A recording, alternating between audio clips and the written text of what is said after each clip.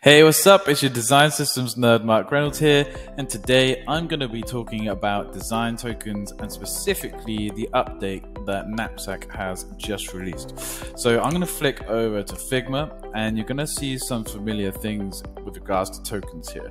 So I've defined this artboard with colors. I've got primary, secondary, and accent, and I've saved them as styles over here on the right hand side. So if you go to like color styles, they are sat under colors and you've got primary, secondary, and accent.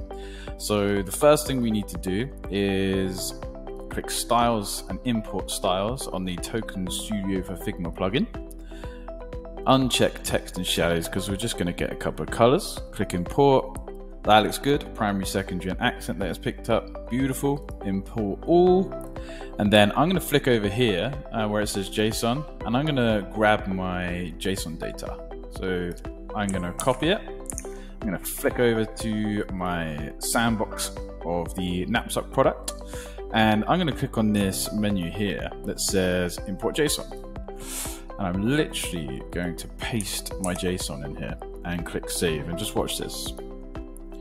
Beautiful, successfully done. So what I'm going to do is I'm going to close that menu. I'm going to click colors, and you're going to see the color tokens that came straight from Figma, all set up and beautifully available straight up here in Knapsack.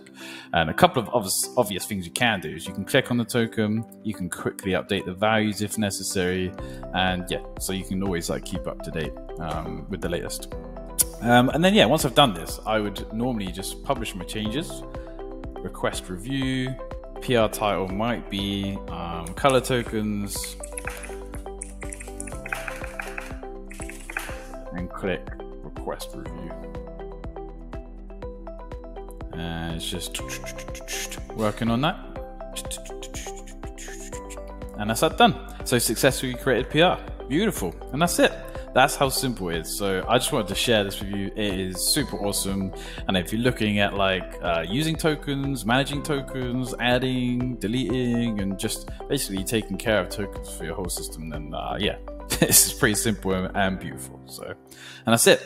Thanks very much, and catch you next time.